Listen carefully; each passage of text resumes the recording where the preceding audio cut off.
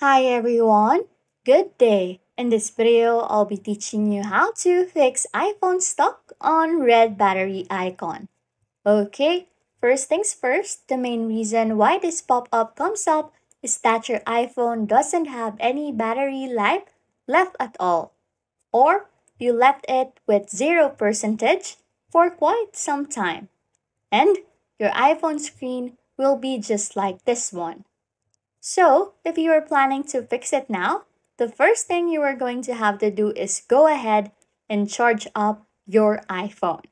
If that still doesn't work, you might want to try letting your iPhone charge for a long period of time. Let your iPhone sit there and charge for at least an hour or more than an hour if possible. And then come back to it and see if that ends up fixing it. If that still doesn't work, you can try doing a standard reset. Just hold down the necessary buttons to restart your iPhone and then see if that ends up fixing it.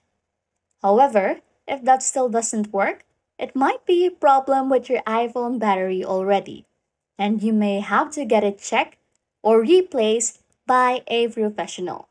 Anyways, if you like content like this, don't forget to subscribe to this channel or comment down below any tutorials you want us to make so we can help you.